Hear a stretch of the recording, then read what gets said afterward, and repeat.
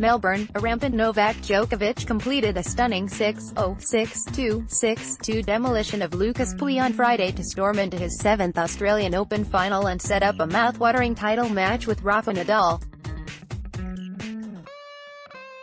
The 6-time champion was at his devastating best in the 1 hour and 23-minute procession as he gave the hapless Pouille a brutal lesson in Grand Slam tennis and extended his perfect semi-finals record to 7-0 at Melbourne Park. A day after second seed Nadal conceded only 6 games to 20-year-old Greek Stefanos Tsitsipas in their one-sided semi-final, Djokovic continued the next-generation smackdown by coughing up only 4.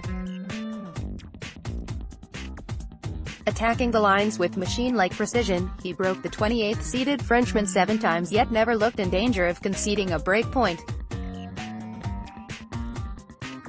He struggled to remember whether he had played any better in his previous Melbourne semi-finals.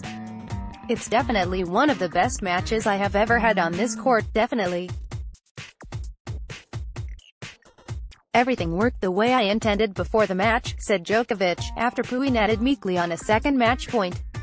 The score would suggest it was Djokovic's most dominant semi, just edging the 6-2, 6-2, 6-1 humiliation of David Ferrer in the 2013 tournament. Only 5 unforced errors came off his racket, 22 fewer than Pouille's haul.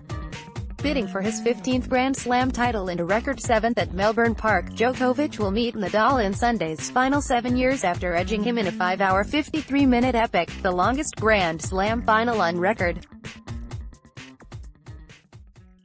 "I would definitely want to buy the ticket for the match, for those who haven't yet," Djokovic quipped in his on-court interview.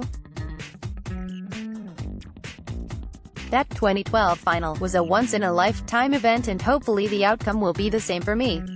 Before he and Pouille entered the court on Friday, all the signs pointed to a comfortable Djokovic win. His quarterfinal against Kei Nishikori lasted only 52 minutes before the 29-year-old Japanese retired, while Pouille slogged through more than 3 hours against Milos Raonic.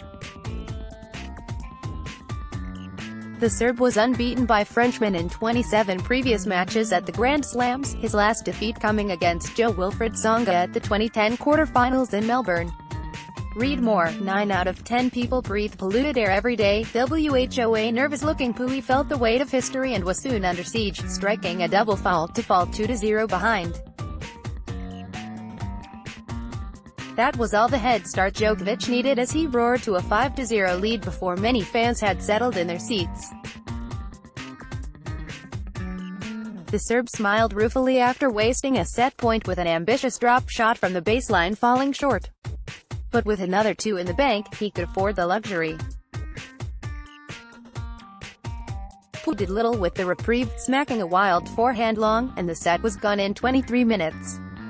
A low rumble of unease coursed through the stadium as Djokovic broke to lead 3-1 in the second, with fans being served up in execution rather than treated to a contest.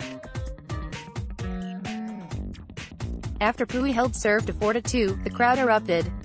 But even his most loyal fans would have tutted at how he conceded the second set in 33 minutes. He squandered a chance to hold serve with an errant backhand, then lazily fired wide off the same wing to give up a 2-set lead. From there it was academic, as Djokovic whipped through the last set in 27 minutes, with Pouille, yet another of the tour's young hopefuls, left humbled by the master Serb. "When he's like this, he's unbelievable, and not so many players can beat him for sure," said 24-year-old Pouille.